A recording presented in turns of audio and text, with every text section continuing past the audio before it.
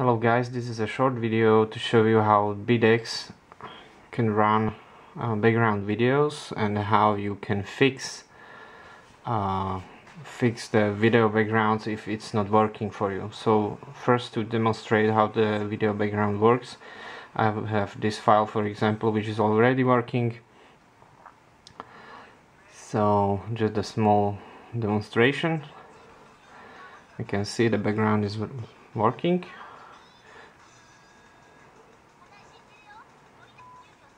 And for some files you get this message that BeatX is unable to play background videos. This one. There is a link to help article which will guide you how to fix this, but I will show you right now. So you go to your basically to the page, the site, the help article is having a simple link to this site. You choose the file to convert and just select the files. BeatX songs. You have to find the file that is not working. So this was, I think, Blue Tower. And there is a video file, Blue Tower AVI. You pick it, done, and then just hit convert file. It will take a while.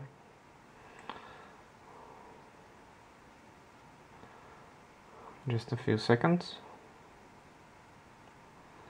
Okay, now it will start download automatically to download the file back if it's complete. You go to your file browser, all files, to your download folder, and there is this file, right? It should be working. Okay. You have to rename the suffix back to AVI file. So you go to total commander, can work best for you. Go to the downloaded files.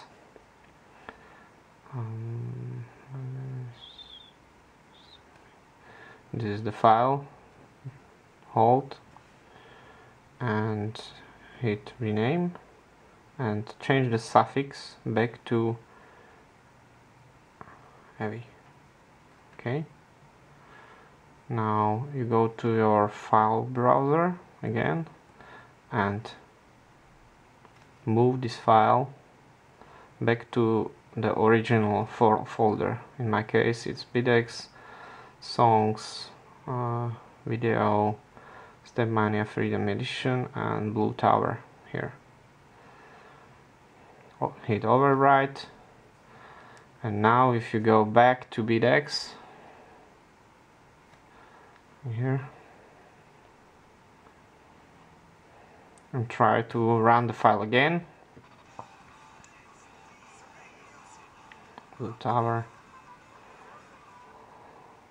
you will see that the background video will be working now. See? Easy.